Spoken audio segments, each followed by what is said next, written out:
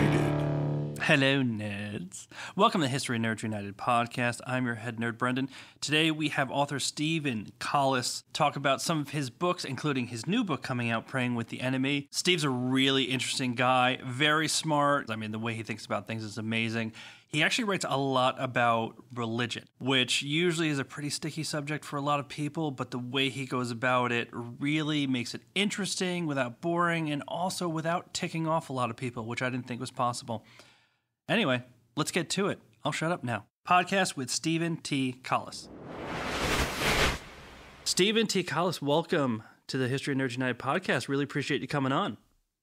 Hey, so happy to be here. Thanks for having me.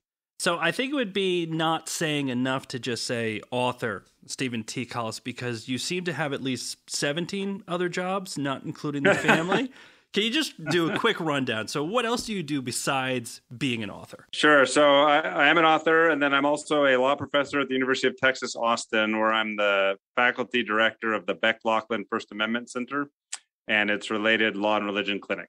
Do you still do actual court cases or anything like that in that time, or is that just above and beyond? I used to be an equity partner at a major law firm, but I have since given up my partnership stake. And so I am a faculty member full-time at the University of Texas. Part of the Law and Religion Clinic, which is part of what I direct here, is to handle cases. But we allow the students to largely work on those cases with, I serve in a kind of a supervisory professorial role to try to teach them about how to be good lawyers while they work on active law and religion matters. So I am involved in real cases, but it's through kind of the pedagogical lens of teaching law students. And then on top of that, I believe you are married with 4 kids, is it?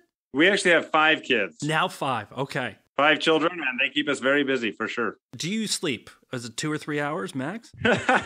Actually, sleep is one of those things I guard jealously because it's the only way I can stay productive during the day. But there's no question, we stay very busy. I would much rather spend my time doing all the things that I'm doing and spending time with my family and kids and writing and exploring new things than, I don't know, what else would I do? I guess play video games or... I do enjoy watching sports in my downtime. That's my one guilty pleasure, I guess. Now, can I assume that it's all the Texas teams or different places? No, I've only been in Texas like a year and a half, so I'm actually still trying to get into Texas, but the University of Texas football team has let me down so far. So I spent a lot of time at football schools. I did undergrad at BYU, law school at Michigan, so we cheer for those schools.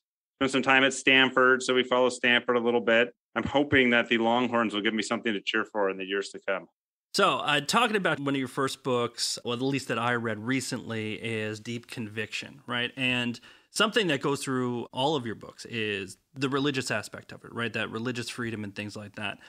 Just from a high level, how do you even try and write something like that in today's day and age where, to me, it seems like everybody is just ready to be ticked off and to take the other side and say how somebody is wrong? I mean, religion in and of itself is very controversial.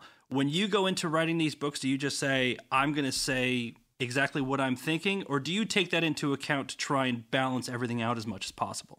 I take it into account, but I also think that most of the anger and animosity people have come from misunderstandings about what religious liberty is, misunderstandings about other people's religions, assuming that because other people have religious beliefs, they're dramatically different from ourselves, that kind of a thing. All of those are misunderstandings that I kind of hope to highlight and help placate a little bit in my writing. You take religious liberty, for example. The media, at the end of the day, their goal is to get clicks and bring in revenue, and I don't fault them for that. But that means they have to report on the controversial cases. Well, 98% of the cases out there that have to do with law and religion aren't controversial at all.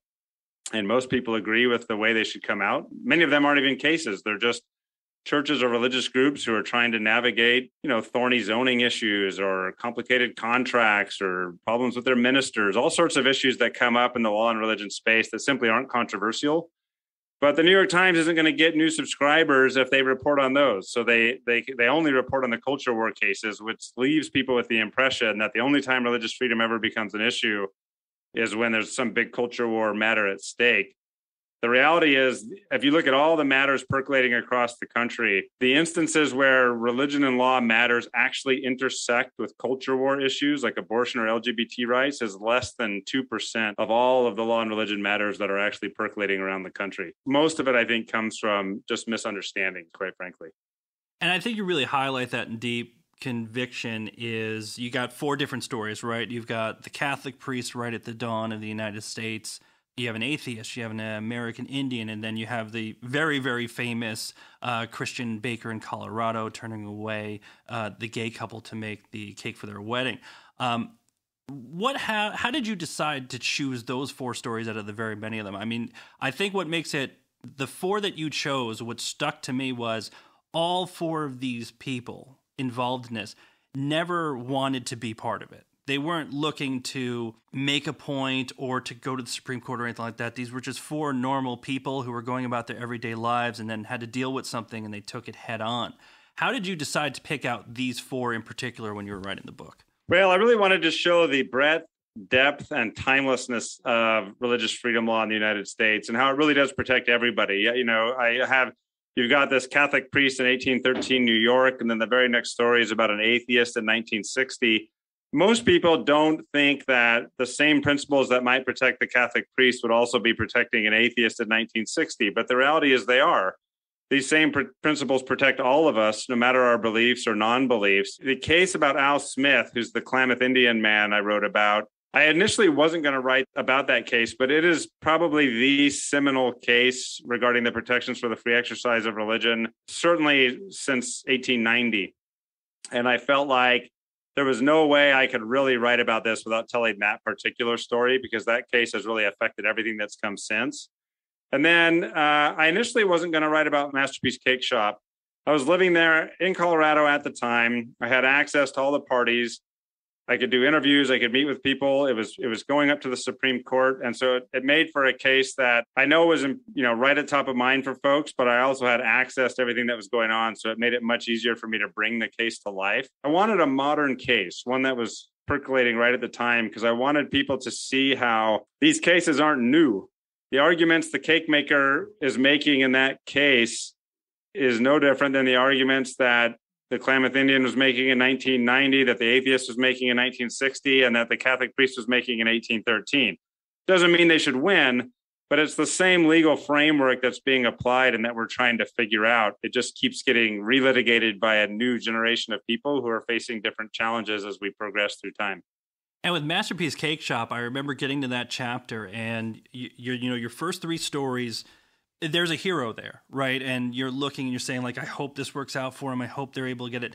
And then you get to Masterpiece, and it changes a little bit because they're almost all heroes. There's no villain. I mean, I felt by the end of that story in particular, I'm like, everybody kind of loses here, right? Because everybody has a point and everybody needs to be respected, but this gets to a very thorny issue of, where does your rights end and my rights begin, and how should we act? And that was kind of a hard one to read, just because you think, oh man, like, I feel bad for everybody. Everybody kind of got a little bit of a raw deal at some point during the story. Yeah, and the challenge you have with those wedding vendor cases, first of all, there's not that many of them. Again, if you go back to looking at the media or reading the major media outlets of the day, you would think that there's thousands of these cases percolating around the country. There's really not that many of them. But they present an interesting dilemma. We have two historic wrongs we don't want to repeat in this scenario. One is a historic wrong of denying people goods and services in places of public accommodation based off of immutable characteristics like race or religion can be considered one, ethnicity, sexual orientation, right? So you don't want people denied goods and services. There's an odious history there. But there's also an odious history going back centuries of denying people the employment of their choice, and sometimes the only employment they can do based on their religious beliefs. And you can go back centuries and find that as well. The English Test Acts forbade Catholics from being teachers, from being lawyers, from serving in any public capacity, from being in any job that required 2 or more apprentices. And how do you then create a legal regime that ensures you don't repeat either of those odious wrongs? The reality is, I do think there's a way to get there. I think you can have winners on all sides, but it requires both sides to be willing to compromise a little bit in terms of how they're protected under the law and try to achieve true equality in the law and not just an outright victory for one side or the other, which right now is pretty much what the two sides are always trying to do, is just get an outright victory. And that's unfortunate. Well, it's like you said, it's the best way to draw in ratings, right? Is to, create that there's a hero, there's a villain, and there's nothing in between. When I was reading that story in particular, it reminded me, as far as facts and what people think actually happened, it reminded me a lot of when I read Columbine, the book Columbine, a few months ago, which is I went in there and I thought I knew the story. And by the time I got to the end of it, I'm like, I barely knew anything. I knew what I had heard in the media, that they repeated it a bunch of times. And then I read the actual facts and went, wow, I was way off. And I was looking at this from a kind of the wrong lens. Do you get caught up in that too? Like when you first started digging into it, did you have a lot of things that you're like, hey, people were saying this out loud, but this was not actually what's true. Here are the actual facts. Not anymore. I get interviewed by too many people in the media who then skew everything the wrong way to rely on to rely on journalists' interpretation of facts. If you want me to be honest with you, anymore, I just simply assume that if I don't have firsthand sources, I can't really trust what I think is happening in any given case. I see that all the time on everything I get asked to work on. Reporters will call me up and ask for my opinion on some legal case. I'll give it to them. And then the next day I'll see the story come out. And it's not even so much that I'm misquoted so much as just their presentation of what's actually happening in terms of the facts of a given case inevitably are either just the bare skeleton and not enough to really get the nuance, or they're just blatantly wrong. And I don't know why that is. Certainly not every reporter in the world does that. If there's reporters listening to your podcast, I don't want them to hate me forever. But I've had enough experience to know that if you really want to understand a case and a controversy, you've got to do the work to dig into it. I play a joke on people when I speak around the country. I'll talk about historic principles of religious freedom. And I talk about something called the Puritan mistake. Basically, we talk about the Puritans and we say they came to the United States for religious freedom. And that's true, they did. But the reality is they were interested in religious freedom only for themselves. As far as they were concerned, everybody else could just move out of Massachusetts. And so we call that the Puritan mistake. And I encourage people to try not to commit the Puritan mistake today. After I teach and lecture about the Puritan mistake for a while, I'll tell folks, I'll say, okay, let me list for you a number of cases that are percolating around the United States. And I'll tell them real briefly about each case, maybe a sentence on each case. And then I'll say, listen, if any of you just on hearing those sentences alone decided what you thought the outcome should be on each of these cases, you're probably committing the Puritan mistake. And then I'll pause and say, at least half of you are thinking, dang it, he got me.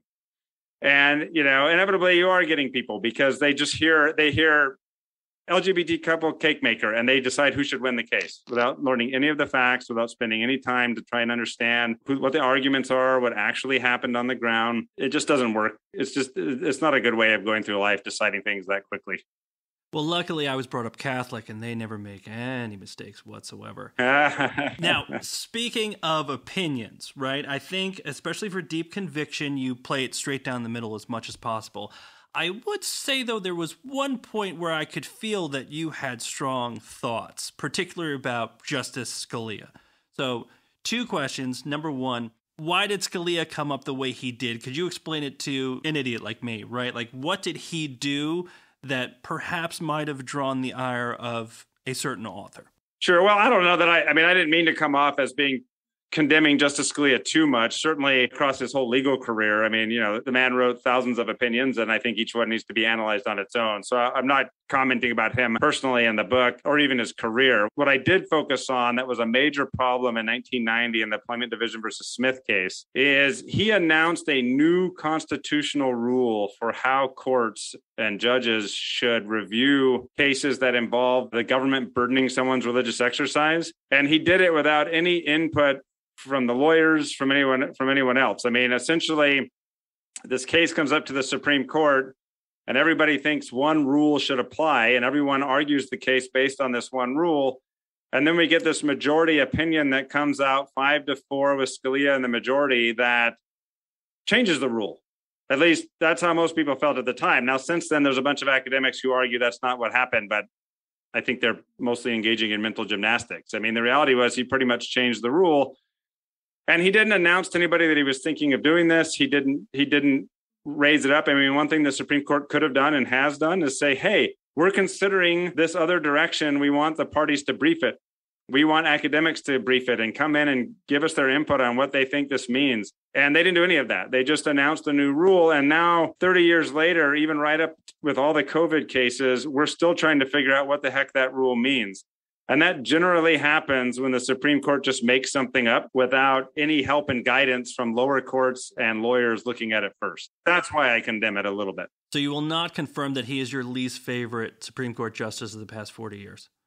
No. In fact, to be honest with you, my brain doesn't really work that way. I don't really have favorites or non-favorites among the justices. I think they're all human beings doing their best. And sometimes they reach conclusions or use logic that I think is sound. And sometimes I think it's not so sound, but they all seem like wonderful people.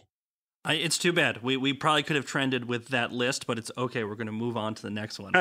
Sorry, I'm not controversial enough to get headlines. That's my problem. Well, it just means you're a good lawyer. You think that stuff through just like that. Like, is anybody going to call me about this? I don't need it. Well, your next book, and actually the first one that I read was The Immortals, about the SS Dorchester, World War II, U-boat sinks it. There are 4 religious leaders, 4 chaplains on the boat. How did you come across the story, and how did you decide you needed to tell it? I was in an office of a colleague, an acquaintance, another lawyer, and he had on his wall a stamp from the 1940s of the 4 chaplains. And it said Interfaith in Action, and he briefly told me the story. This was years and years ago. I thought to myself, if I ever get the chance, I'm going to work with a publisher and bring that story to life. And other writers had done it, but I never felt they were as comprehensive as they could be. And I never felt they had really brought it to life as much as it really could be brought to life. And so I put it in the back of my head and said, I'm going to do this.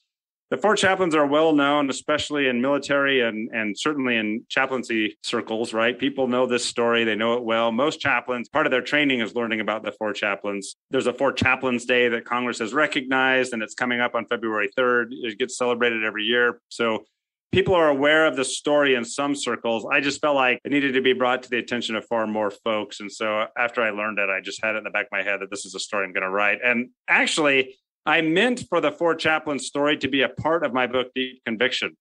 But as I got into Deep Conviction, I called up my editor and I just said, this really deserves just to be a book on its own. It'll take too many pages to bring this to life the way it should be. And thankfully he agreed. And so we had a second book come out of the first. And it's very interesting. I liked how you set it up too, because as we talked about, religion, it hits people, it hits a button. In the very beginning, you just make it pretty clear, like, hey, we're talking about these 4 people. We're not getting into all the background stuff. We're not getting into religious stuff. It's about these, 4 men believed something, and they believed in their religion. They believed in people. And then you just give their biographies and kind of move on from there.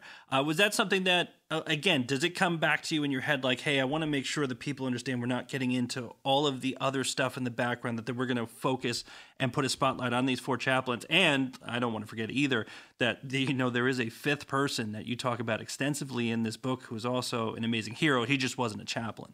Yeah, and we should spend time talking about Charles David for sure. As far as the chaplains go, what they are known for is setting their differences aside for a common goal that they could all agree upon, and sacrificing for that common goal without sacrificing who they were at their core. None of them sacrificed their religious beliefs or practices or who their core identity was with their particular faiths, ever. But they did find a way to work together right up until the last moment when they sacrificed themselves to save hundreds of sailors. That is the dream in many respects of being able to survive in a country like the United States. We are the most religiously and racially diverse country in the history of humanity. The only way we can keep going forward is if we can adopt a similar attitude to what they showed across our whole culture. And I wanted to bring that story to life for that purpose. I hate this next sentence is going to sound weird, but Adolf Hitler gave me a tremendous gift in the research for the book, because, if you've read the book, one of the things I found is that Hitler used to sit around in his bunker at night and while sipping tea and eating cake, just kind of pontificate on the world. And they had a guy in the room who would take notes of everything he said. And Hitler's prediction was that basically the United States is too religiously diverse and too racially diverse to survive, and a united Germany, kind of a forced united Germany under Nazi rule, will easily be able to crush a fractured country like that. And, I thought it was great that people like the chaplains were able to take that prediction and kind of shove it back in Hitler's face and say, no, we can overcome our differences without losing our core identities. And that was crucial. How hard was it to actually gather information on each one of these guys? They were very nondescript up until, this event, right? They were active, they were religious and things like that. Is it really hard to track down and do the research on people like this before these big events? Yeah. I mean, it's tough. You gotta find folks who already have information, lots of interviews. Some were easier than others. Clark Poling, for example, his father wrote kind of a biography of him after he died. So Clark Poling's father was a very well-respected and well-published minister. And he wrote a book about his son that provided a lot of details of his early life that might not have otherwise been available. But then I spent days and days in places like the National Jewish Archives, the National Archives in DC, talking with any folks who had memories or connections with these people, getting my hands on things like journals and letters that chaplains themselves had written, but also letters written about them, and just trying to get as many of those sources as I could, and then compiling them into a coherent narrative. It's not easy to do. And moving, if I could, do you mind if I just say a little bit about Charles W. David Jr.? Please do. That was the next question. I didn't know about him. His part of the story had never really been expanded on before. In any other books about this, no one had really talked about him much. So I was doing my research and working through the story, we had intended to call the book The Immortal Chaplains. And then I get to one of the secondary sources I had one paragraph about Charles David Jr., who had sacrificed himself to save about half of the men that the chaplains had already saved. So they're in the water, and then Charles W. David Jr. comes and helps pull them out of the water. And in the process, he gets pneumonia and he died from it. And I thought to myself, wait a minute, this guy sacrificed himself the same way the chaplains did. His story needs to be told with the same depth. And so I called up my editor and I said, look, I know I got like a deadline in like 2 weeks, but we need to change this. We need to move the deadline back. We need to change the title of the book. And you need to give me more time to dig into Charles W. David Jr.'s life. And thankfully, my editor agreed. We changed the title of the book from The Immortal Chaplains to The Immortals. And then I spent the next few months really just doing everything I could to dig into Charles David's life. I found his granddaughter. I found his nephew. I was able to interview them. They connected me with lots of other information that then helped me dig into their family history files. I found all the files of when his parents and grandparents and others immigrated from the Caribbean into the United States. And we were able to get our hands on that, other original documents, pictures of his wedding, things like that, and really start bringing him to life in a way that I hope did him justice. But it was fun doing all that research and just really exciting to learn so much about these people and their wives as well. When you saw that he basically was a footnote in everyone else's story and you started digging into it, I think you look at it and the first thing you say is, well, he was not a white guy. And maybe that's why all of a sudden he's a footnote. But at the same time, you can look at it and say, the 4 immortal chaplains, right, that you were going to name it first. It's very catchy. It's very focused. They were on there. They all went down with the ship. Did you come up with an opinion on that, on why he was a footnote, or did anything come out to kind of point you in that direction? I think it's important to realize he was a footnote in the 1 or 2 books that had been written. My initial gut reaction was just, well, it's probably because of race. But the more I started looking into it and thinking about it, I think it's more complex than that. So first off, he received the exact same award that the chaplains did at the exact same time the chaplains received it. They all received the exact same highest level of medal you could possibly get for their sacrifices that night. And his wife went in Manhattan to the Coast Guard offices there to receive this medal, along with her son. And there's great photos of them in there together. Wonderful and tragic all at the same time, because you know that her husband has died, at the moment that he's getting this award. And then he's been recognized by the Coast Guard ever since. He's had a cutter named after him. So it's not as if he was completely ignored. The difference, I think, is that the chaplains were each religious leaders of various religious communities who then worked very, very hard to keep their stories alive. One of the books out there was actually written by people who were like family members connected to the chaplains. And then there was another book written by a reporter who just didn't dig into Charles David Jr. much at all. And then, of course, I came along and did it. So I think it's certainly fair to say there could be a racial component, but I also think that the chaplains' connections to these various religious communities, who then worked very, very hard over time to keep their stories alive, gave them more of a spotlight than what Charles had, who he wasn't as much a big part of any one clear like religious community that was going to keep his story alive at the same time, if that makes sense. I found the most amazing fact from the Immortals was when you started talking about the death rates for chaplains in World War II. I mean, you did not want to be a chaplain. It was one of the 3 worst jobs to have if you wanted to stay alive in World War II. I found that amazing. Yeah, it's unreal. I mean, I never really thought about it a ton until I really started digging into the chaplaincy. The most poignant thing I realized was that when the two sides or more in a battle are looking to kill each other, the chaplains are simply looking to go around and minister and help and uplift, right? So they're not looking to take out the enemy, and they're not often even watching what the enemy is doing, which means they're at risk. And they're running around, they're jumping into foxholes, they're on ships trying to encourage people, they're ministering to folks, and it makes them very, very exposed. They're not allowed to carry weapons, and it really puts them in harm's way in a way that really no one else faces, except for maybe medics. But at the same time, they're almost always exclusively people who that's what they want to do. They want to uplift others, and they want to help others, and they want to, carry people through these horrific things they're going through. And now, the Immortals didn't come out that long ago, and yet somehow you have another book coming out this year, Praying with the Enemy, right? Yes, Praying with the Enemy. And can you tell me just a little bit more about that? What was it? What drew you to that story? What made you decide you wanted to write it? Sure. So it launches in June, in case your listeners are paying attention. This one's an exciting book. So 23 years ago now, I guess, I had a chance to live in Korea. I was in Korea for a while. And when I came home, I was in the basement of a university library searching around for books on Korea. And I came across this obscure out-of-print memoir about an American pilot in the Korean War whose plane malfunctions over enemy territory. It's all a true story.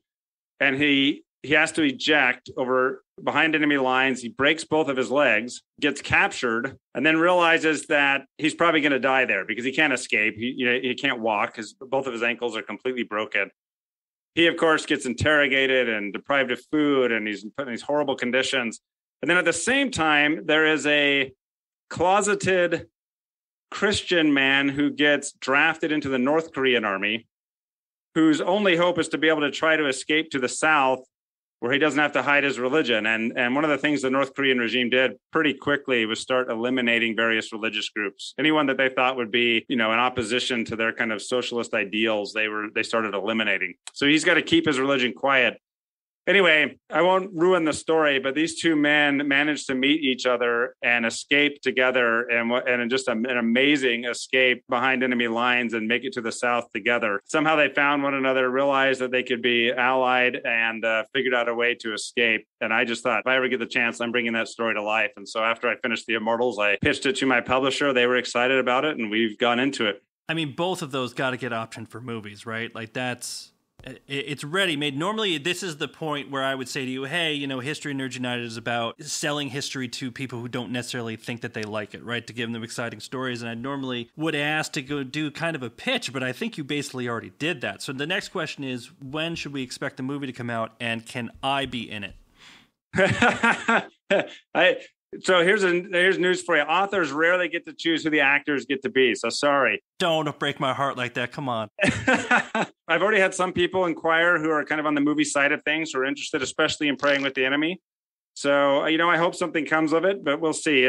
There's a million books a year that get published, and they're always looking for what will make for a profitable movie. I think it could be a great story.